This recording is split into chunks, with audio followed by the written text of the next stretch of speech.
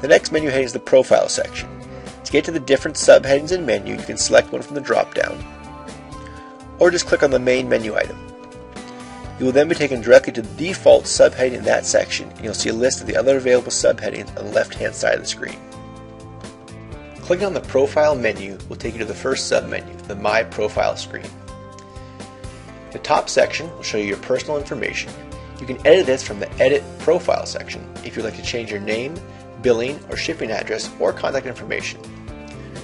Below that is your Distributor Summary section, which shows you the date you joined USAloe, your sponsor, the number of distributors you've personally enrolled, along with your total organization size.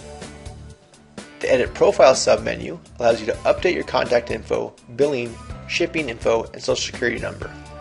In addition, this section allows you to change the address of your personal websites. You can do that in the Replicated Site field. The info that you enter here is what appears in your websites, like yourname.usaloe.com, or in this case, billsaloe.usaloe.com. You may enter any combination of letters and numbers that you would like. Please do not enter any symbols though, periods, exclamation points, dashes. There's an important note though. If you change your website address, this makes your previous address available for someone else to claim and use for their own business. You may not be able to change back to your previous address, so be sure you're ready to make the change. You should also alert your customers of the change so that they're still able to order products from your website. Shipping profiles.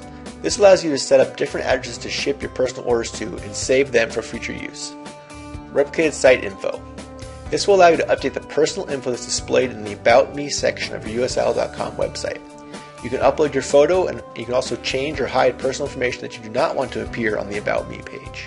The Change Password link allows you to update the password for access to your back office account. The Preferred Placement link. This link we do not recommend that you change unless you're an experienced network marketer. This section will allow you to tell the system where to place distributors who enroll on your website. The default setting is to rotate new distributors left, right, left, right.